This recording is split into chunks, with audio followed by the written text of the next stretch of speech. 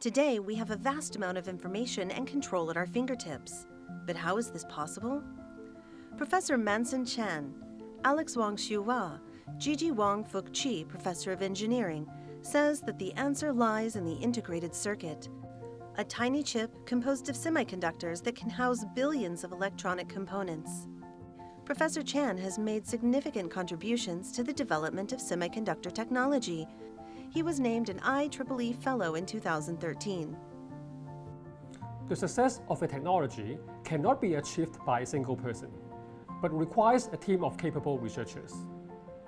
At HKUST, I have the privilege of working with very dedicated students who actually produce all the results. Recently, Professor Chan has devoted much of his attention to educational activities. He produced the first complete animation-based online class on the fundamentals of semiconductor devices, which attracted over 10,000 students worldwide in just 1 year. In 2017, he was the youngest ever recipient of the IEEE EDS Education Award.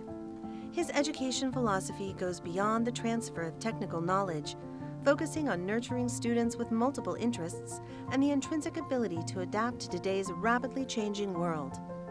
Indeed, Professor Chan himself is not only a researcher, but also a board game designer, painter, trail runner, scuba diver, and paraglider.